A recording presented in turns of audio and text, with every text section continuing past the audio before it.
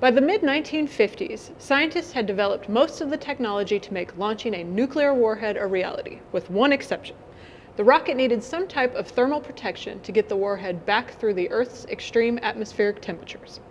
At that time, no known material could withstand the temperatures. In 1956, the Army Ballistic Missile Agency in Huntsville, Alabama, began testing materials using the concept of ablation.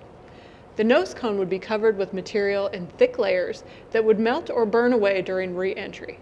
As the material vaporized, the solid turned into a gas, taking the heat away with it. Basically, the material was put there with the purpose of burning away a good portion of the surface so that the payload would not burn. This technology was so effective, it was later used on the heat shields of spacecrafts and was the reason astronauts survived re-entry and returned to Earth safely.